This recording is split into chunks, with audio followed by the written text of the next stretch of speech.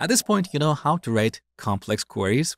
You know how to simplify these queries by saving them in views. And you also know how to insert, update, and delete data using SQL statements. Now, let's say you're building an application that has a database.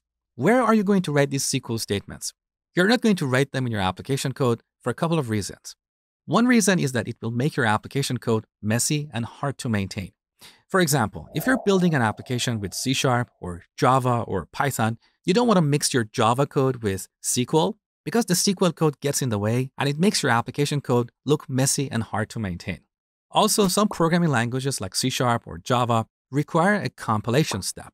So if you write your SQL queries in your application code and then find out that you need to change one of your queries, you will have to recompile your application code for these changes to take effect.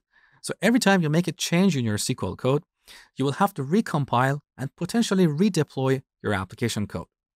For these reasons, you should take your SQL code out of your application code and store it in a database where it belongs.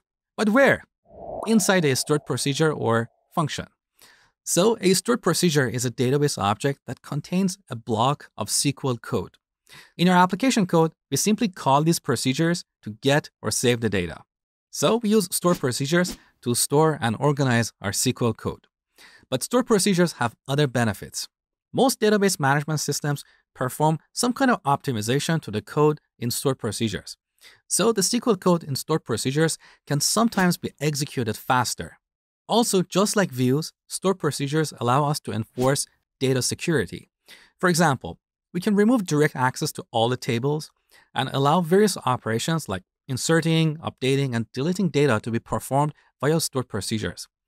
Then we can decide who can execute which stored procedures, and this will limit what the user can do with our data.